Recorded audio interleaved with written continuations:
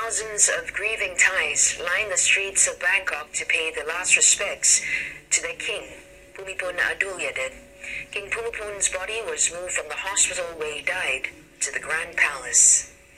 A royal convoy carried his body through the procession route.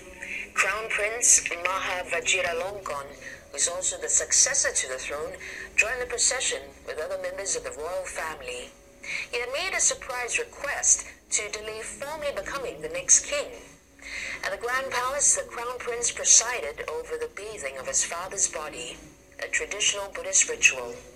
The king's body will reside in the palace for an undisclosed duration. A government holiday was declared today for mourning. Flags are also to fly at half-mast. King Bhumibol reigned as monarch for 70 years. He died at the age of 88.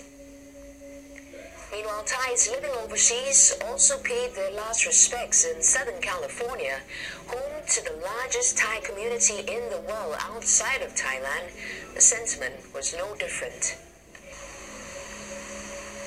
เสียใจมากคือเราไม่รู้จักท่านเป็นการส่วนตัวแต่คนไทยทุกคนรักท่านรวมถึงตัวผมเองผมก็รักท่าน I think it's the time that he needs to rest.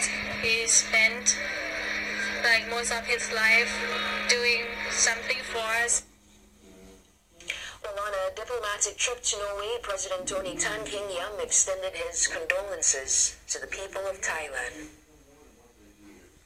He has been a source of stability for Thailand in all its ups and downs and political changes.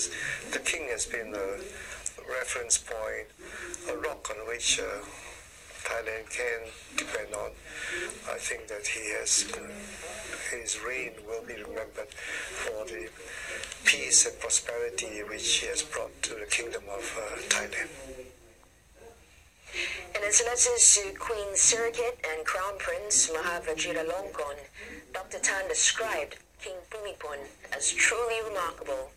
And so the late king had throughout his long reign worked tirelessly for his people. He added that history will remember King Bhumibol.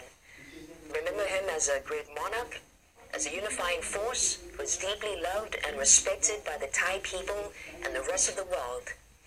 Dr. Tan is expected to visit the Thai embassy tomorrow when he returns from his state visit to Norway. Prime Minister Lee Hsien-loong also wrote a letter to Thai Prime Minister Prayut Chan-o-cha. In his letter, he noted that King Bhumibol had profound compassion for his people throughout his long and benevolent reign and ceaselessly dedicated himself to improving their well-being.